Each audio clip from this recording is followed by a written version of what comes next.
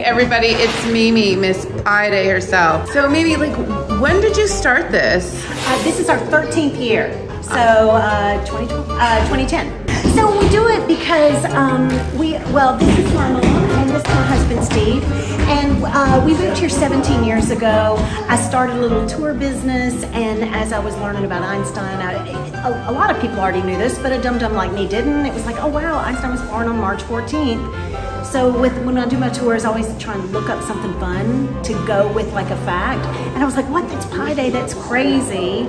And so I got together with a lot of nonprofits in town and businesses and different residences, and we decided, oh my gosh, it's Einstein's hometown, it's an Ivy League university, we have got to celebrate Pi and Einstein's birthday. So we just can't believe we fell on the grenade of such a good time. So it's our honor to kind of host it each year, and we just want everybody to have a great time. You know, in here with the kids coming out and the parents every year, just great. I just interviewed some of the kids that were actually winners, and then they're here volunteering. Okay, we're at Pi Day in Princeton, and I have some volunteers in the house. Clearly, Graham is your name, Graham is my name. Unless it's your fake name, just kidding. So, well, you're here, and you volunteered, or your parents made you?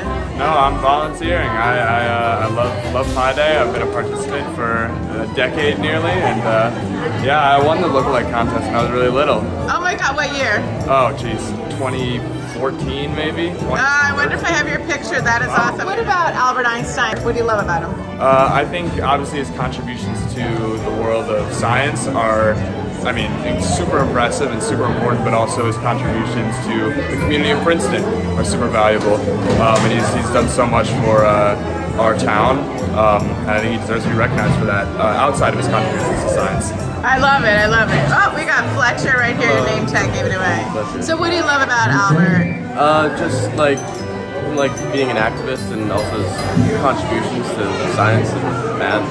Yeah, and his little kooky, right? So it means anybody can be famous. And we have Ian here. What about you? I think he's such a great person that should be honored, and I think he did so much for the world. I know, right? I mean, we're still reading quotes about him today. It's amazing. PJ.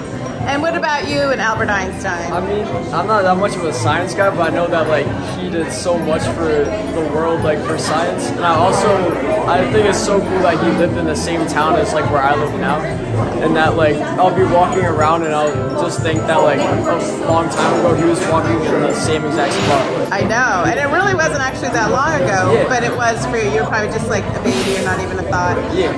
Now, do you recite Pi? No. Me either. All right, then we have Alec.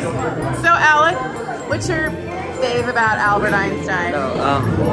Like, I don't really like science, but I really appreciate like how much he did for this community and like science. So by you appreciating Albert Einstein, also made you learn a little bit more about science, right?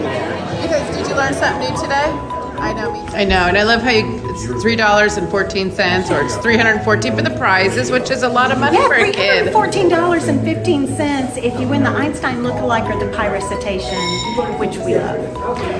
It's also for 3 years, you know, we couldn't do anything in person, so we're kind of proud that this is one of the first kind of large family in-person events for people in Princeton. So we just are excited to have people have a great time, low-key, casual, just a lot of fun, and so quintessentially Princeton. There's other things going on in town. Yes, here at the Arts Council, just a quick shout out to them, you know, they let us use this venue for free, and that's an investment for them. So this is a real gift to the town, so just want to make sure everybody understands.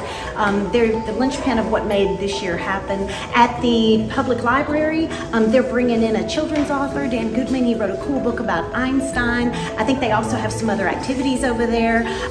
Jen Carson over at Lily Pies at Princeton Shopping Center. She's retooled our whole pie contest experience, so you can go down there, have a real pie flight, kind of like a craft beer flight, only pie. So that should be a lot of fun. And if you're up on Nassau Street, our friends at Proof Pizza are offering some discount. In your tours, don't you have an Einstein self-guided tour that people can take? Yes, people can just download a self-guided Albert Einstein tour, take you to his house. We take you to fun places he liked to hang out. We even take you to Einstein's hairdresser's house. So all the fun stuff. I know. I love you. You're awesome.